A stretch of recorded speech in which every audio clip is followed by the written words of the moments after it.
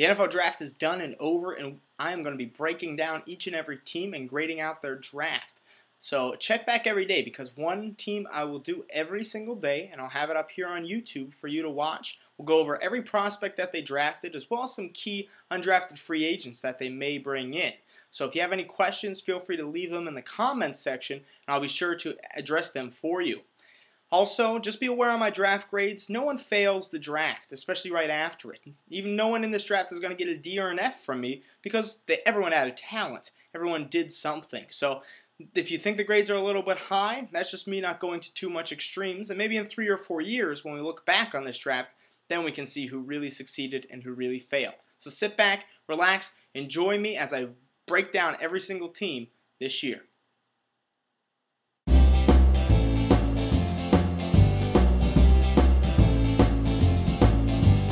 The draft expert, Shane Hallam, shows off his knowledge. Writing mock drafts, prospects from the best college. Breaking down tape, he might develop a man crush.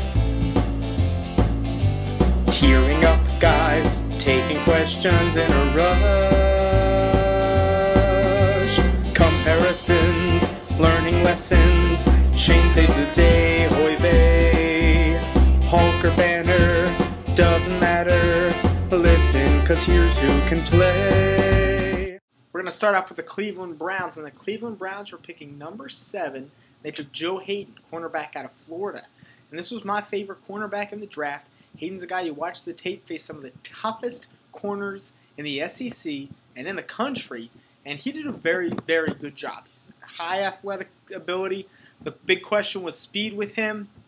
And at the combine, he didn't show up, didn't have the best technique in his 40 time, but he came through in his pro day.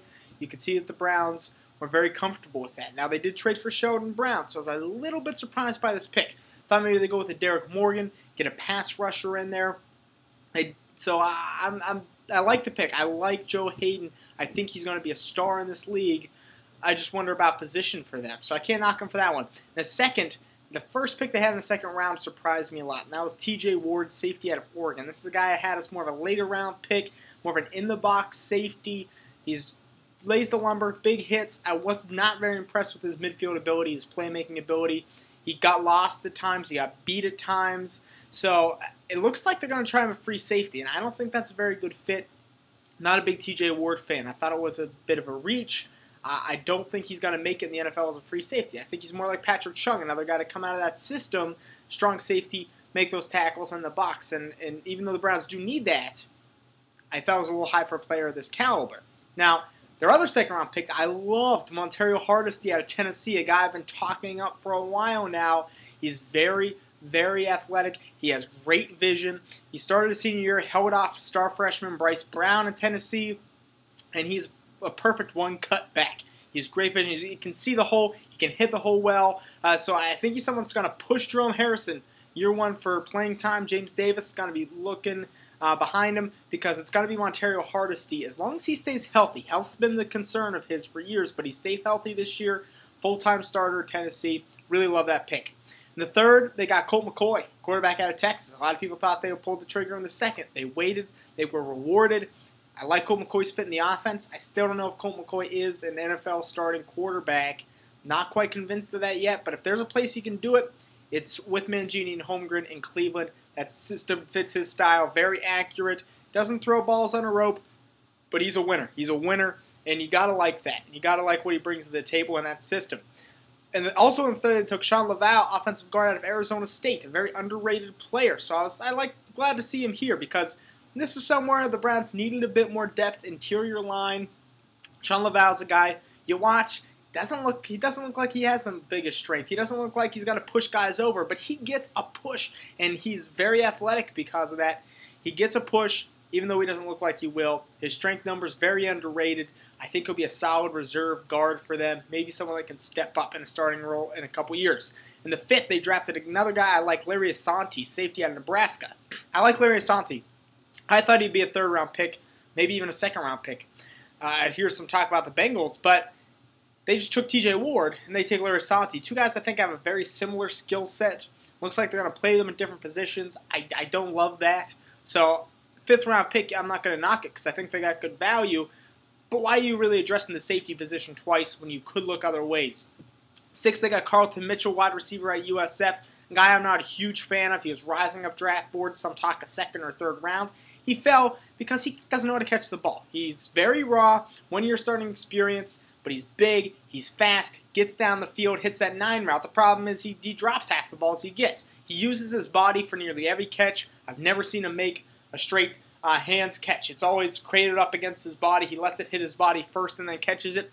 That's a tough thing to break in the NFL, and we've seen great wide receivers, the Shawn Woods, the guys that have busted out because of this issue. So I'm not sure he's going to add anything. In the 6th round, they also got Clifton Geathers, defensive end out of South Carolina, a good 5 technique player, high upside, very athletic. So I like that pick as well. I think Geathers is the guy that can come in as a reserve and make the team. So I just didn't see the Browns get their number 1 need. So I'm going to give them a B- grade. The reason here, I think they got good players. I think they went hardcore secondary, which I can understand. I really dislike the TJ Ward pick. That brought this grade down for me. They didn't get a pass rusher in this draft after trading away Cameron Wimbley. And are you comfortable with Chris Gokong, who you just traded for? I don't think I am. And I would not be if I hadn't seen him in a 3-4 yet. So I think the Browns are going to lack the pass rush. I don't think this secondary is going to be able to make up for the pass rush. I think it's going to be another year of struggles for Cleveland. There's a draft that could work out down the line. If Colt McCoy works out, Joe Haden works out. If one of these safeties work out, then you could at least get those 3 starters plus Montario Hardesty, who I think is going to be a great fit year 1. So starters could definitely come out of this draft, but I think it was a risky draft. I don't think they addressed what they needed to address. If I was Cleveland, I would have waited on safety. You got Asante in the 5th. I would use that 2nd round pick for a solid pass rusher.